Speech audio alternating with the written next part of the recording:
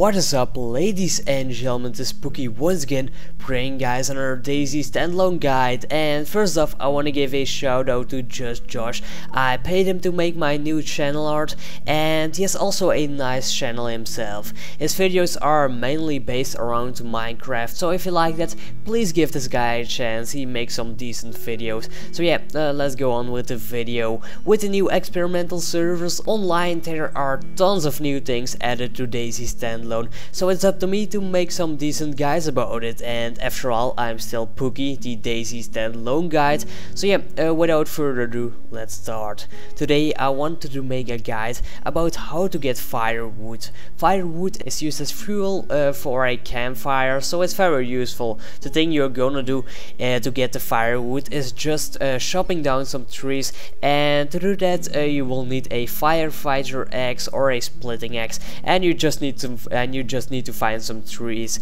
It really doesn't matter which type of tree, because it worked on all the trees I've tested it on. But so you gotta stand right next to the tree with the axe in your hand and press the F button. So the first time when I was trying this, I was like, why don't I get any wood? I'm tapping the F button but nothing happens. But you basically need to press it a few times, so it chops a few times, and eventually the tree will fall down and the wood will automatically come to your inventory, or if your inventory is empty, it will lay on the ground and you can just swap it with some things from your inventory. It's a very simple thing to do, and it's also very useful. In the future you can expect a guide on making a fireplace anytime soon, so if you want to see that, maybe give me a subscription.